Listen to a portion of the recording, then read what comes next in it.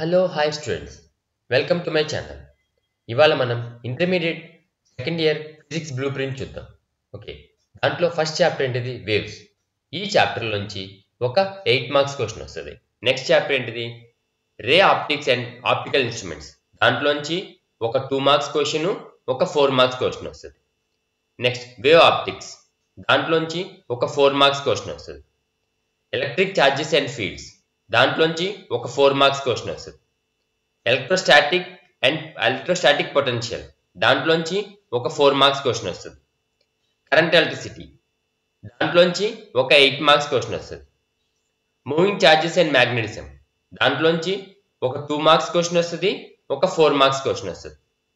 Magnetism and matter, దాంట్లోంచి 2 marks questions వస్తాయి. Electromagnetic induction, దాంట్లోంచి ఒక 4 మార్క్స్ క్వశ్చన్ వస్తుంది. ఆల్టర్నేటింగ్ కరెంట్స్, దాంట్లోంచి ఒక 2 మార్క్స్ క్వశ్చన్ వస్తుంది. ఎలక్ట్రోమాగ్నెటిక్ వేవ్స్, దాంట్లోంచి ఒక 2 మార్క్స్ క్వశ్చన్ వస్తుంది. ఓకే, నెక్స్ట్ చాప్టర్ వెళ్దాం. మన నెక్స్ట్ చాప్టర్ ఏంటంటే dual nature of matter. Okay, మన నెక్స్ట్ చాప్టర్ ఏంటిది? Dual nature of radiation and matter.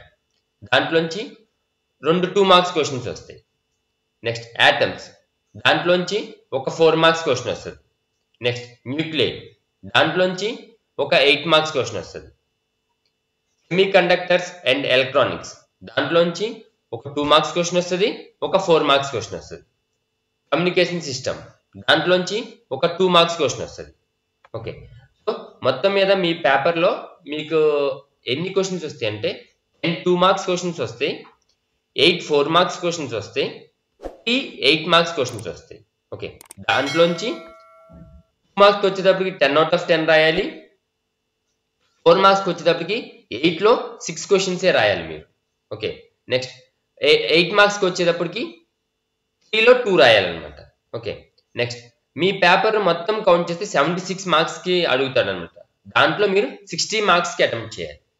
అయితే ఇక్కడ పాయింట్ ఏంటంటే ఎవరైతే 60కి 60 స్కోర్ చేయాలనుకుంటున్నారో వాళ్ళు 2 మార్క్స్ దగ్గర చాలా కేర్ఫుల్గా ఉండాలన్నమాట.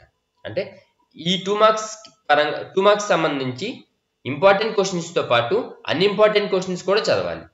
ఓకే, అన్ని లెసన్స్లో అన్ఇంపార్టెంట్ 2 మార్క్స్ క్వశ్చన్స్ చదవలేనన్న వాళ్ళు ఫస్ట్ ప్రైమరీగా ఏం చేయాలంటే magnetism and matter, dual nature of radiation and matter, ఈ రెండిట్లో ఖచ్చితంగా important 2 marks questions, unimportant 2 marks questions కూడా చదవాలన్నమాట. ఎందుకని?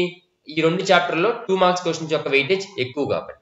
2 మార్క్స్ క్వశ్చన్స్ పరంగా ఫస్ట్ ఇంపార్టెంట్ చాప్టర్ అంటే రే ఆప్టిక్స్. దాంట్లో ఫస్ట్ క్వశ్చన్ ఏంటంటే define power, focal length and radius of curvature of A convex lens. What are it's units? Okay, next question, what is dispersion? Which color gets relatively more dispersed? Next, what is myopia? How can it be corrected? Next, what is hypermetropia? How can it be corrected?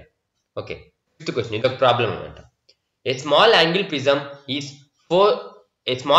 prism of 4 degree deviates a ray through 2.48 degrees.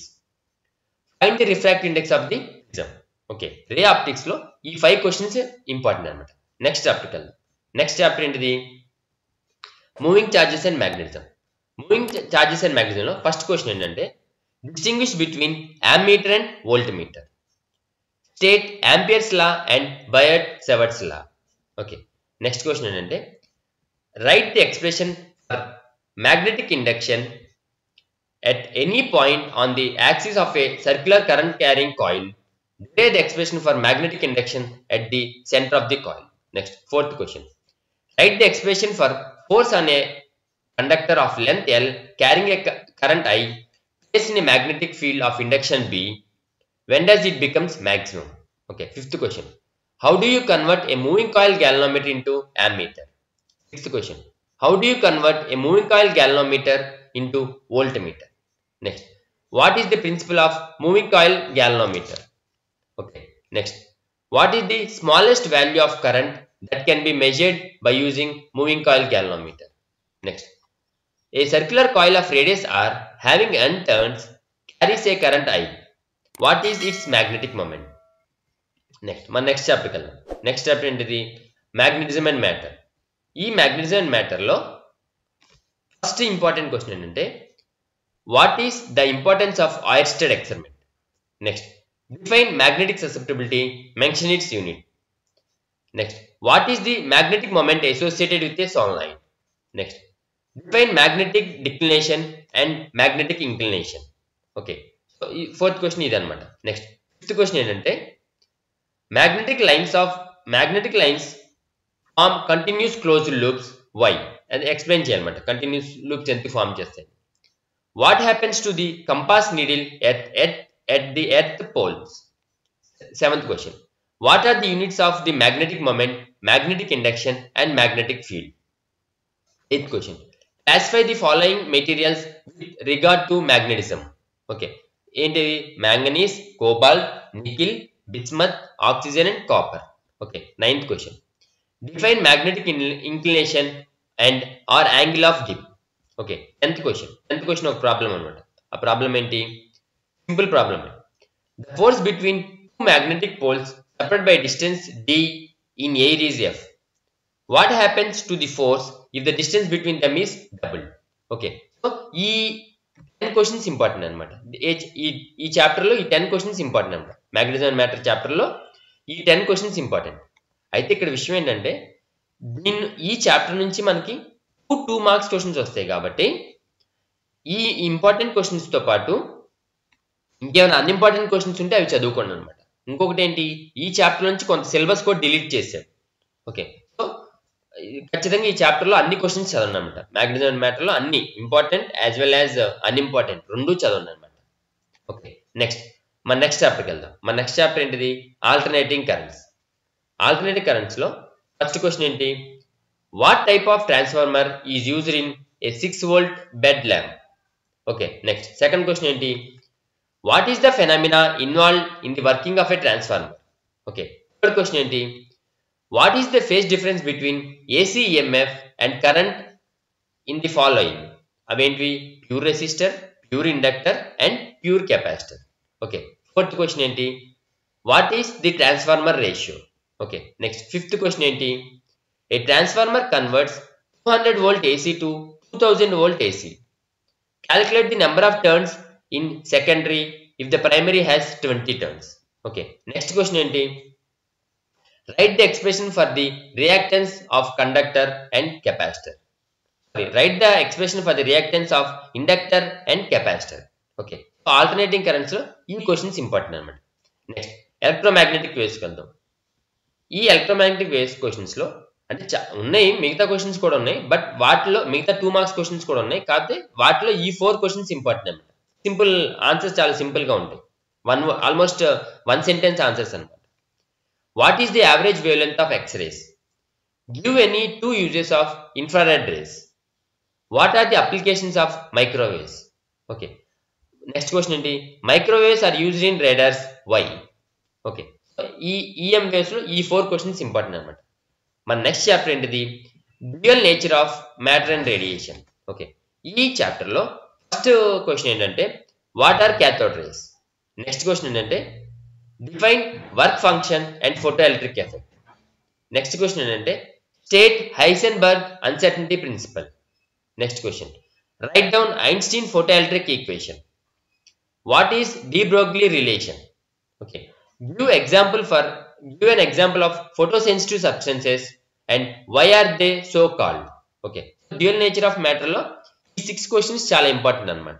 Okay, ఈ chapter యొక్క weightage ఈ chapter నుంచి 2 marks questions అడుగుతారు కాబట్టి unimportant questions కూడా చదవండి అనమాట. Safe side కి అన్ఇంపార్టెంట్ క్వశ్చన్స్ కూడా చదవండి అనమాట. ఓకే, నెక్స్ట్ చాప్టర్ ఏంటిది? Semi conductor devices. దీంట్లో ఫస్ట్ ఇంపార్టెంట్ క్వశ్చన్ ఏంటంటే in which bias can A Jena diode be used as a voltage regulator? అది ఫస్ట్ క్వశ్చన్. సెకండ్ క్వశ్చన్ ఏంటిది? Draw the circuit symbol of PNP and NPN transistor. Okay, third question ఏంటి? Define amplifier and amplification factor. Fourth question ఏంటి? Why NAND and NOR gates are called universal gates. Okay, what are intrinsic and extrinsic semiconductors?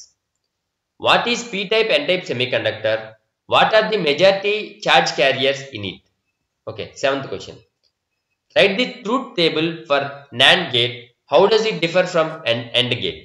Okay, so ఈ semiconductor devices లో ఈ 7 questions important అన్నమాట. Next chapter ఏంటిది? Communication system.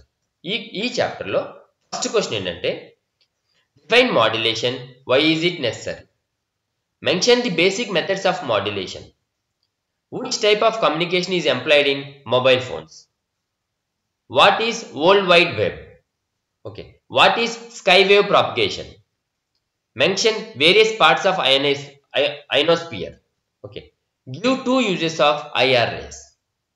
If you feel that this video is useful, kindly share to your friends. If you have any doubts or suggestions, you can comment me in the comment section. Do like and subscribe, because your single like and comment will encourage me for making better videos. Thank you.